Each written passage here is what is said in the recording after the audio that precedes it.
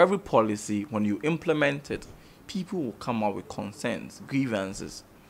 When you listen to them and you act upon them, you reshape it. That is what makes that policy better. But I sit here, I'm the president, of course, but I don't make decisions.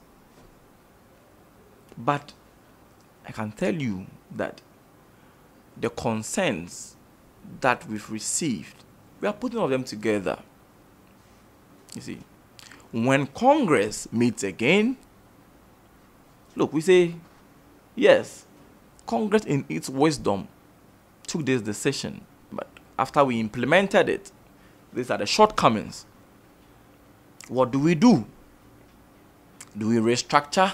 Do we push it over completely? Do we cancel it? Do you make it optional moving forward? Or what do we do? Congress will decide again, definitely. Because you can't say you lead a group of people and you not listen to their concerns. No, it's wrong. So you put them together. But you see, if you're not careful too, you may be swayed. Because normally, the people who feel that this policy is a very good one, to them, will not complain and will not talk because they feel they are okay.